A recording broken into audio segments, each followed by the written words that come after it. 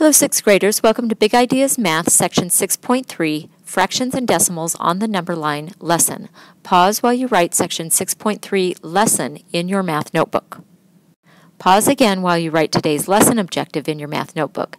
Today's objective is use a number line to compare rational numbers. Today we'll be starting on page 262 in your math textbook. In section 6.1, you learned that integers can be negative. Fractions and decimals can also be negative. We're going to graph each number and its opposite. So 3/4 is graphed to the right. That's a positive 3/4 on the right-hand side of 0. And negative 3/4 is graphed on the left-hand side of 0. So negative 3/4 is the same distance from 0 as 3/4 is. However, it's the opposite direction. That's why they are called opposites. Negative 1.6. So we graph negative 1.6 to the left of 0, and 1.6 is the same distance from 0. It's on the opposite side. It's on the right-hand side. Example 2. Comparing fractions and mixed numbers. Compare negative 1/2 and negative 3/4. So if we look at negative 1/2 and negative 3/4, negative 1/2 is to the right of negative 3/4, so negative 1/2 is greater than negative 3/4. And then we're going to compare negative 4 and 5/6 to negative 4 and 1/6. Negative 4 and 5/6 is right there, and negative 4 and 1/6 is over here to the right. Since negative 4 and 5/6 is to the left of negative 4 and 1/6, then negative 4 and 5/6 is less than negative 4 and 1/6.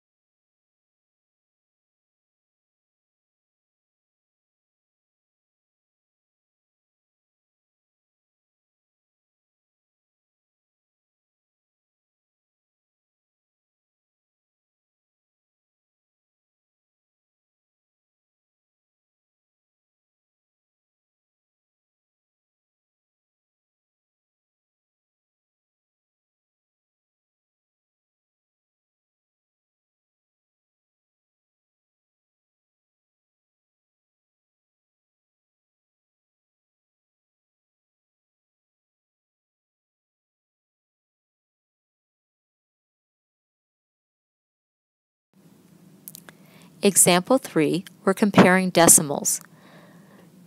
Compare -3 and 8/100ths to -3 and 8/10ths. -3 and 8/100ths is down here on the left, and -3 and 8/10ths is over here on the right. Since -3 and 8/100ths is to the right of -3 and 8/10ths, then -3 and 8/100ths is greater than -3 and 8/10ths. So always remember that the number to the right is greater than the number to the left. A real-life application is what we're dealing with in example 4. A Chinook wind is a warm mountain wind that can cause rapid temperature changes.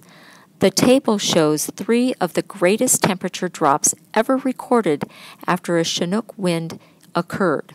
On which date did the temperature drop the fastest? And explain.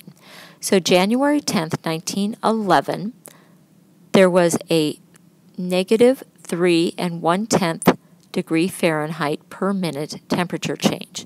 On November 10th, it was -5/8 Fahrenheit per minute. On January 22nd, 1943, it was -2 1/5 Fahrenheit per minute. So the graph shows us how Chinook winds happen, and that's good information. But we are going to graph our numbers on a number line. So we have 0 on the right because all of these numbers are negative. So -5/8 is just to the left of -1/2, and then -2 1/5 is all the way down past the -2. And then -3 1/10 is down past the -3. So -3 1/10 is farthest to the left.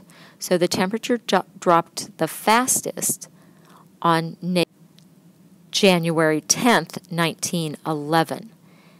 And we know that it was the fastest because that is the most negative number. So it's the greatest temperature change.